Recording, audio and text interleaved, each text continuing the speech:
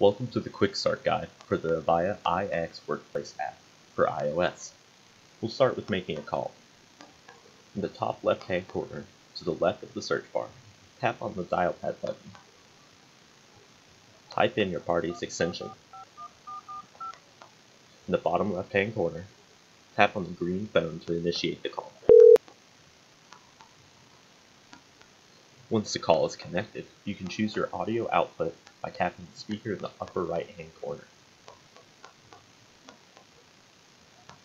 In the bottom left-hand corner, you can end the call, and in the bottom right-hand corner, you can mute the call.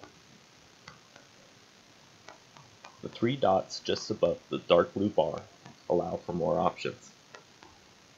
From left to right, you can add a person to start a conference. You can hold the call, and you can transfer the call.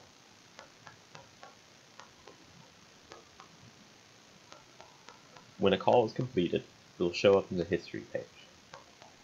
To recall, press the phone on the right-hand side of the entry, or tap the center in order to see more information, including if the call was inbound or outbound, the time the call took place, and the duration.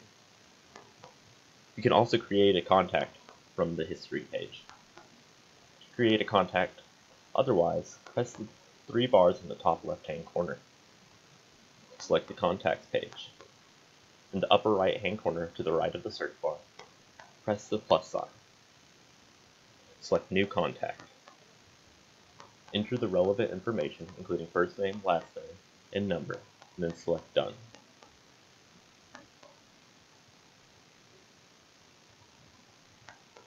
Thank you for tuning in, and we hope you enjoy your mobility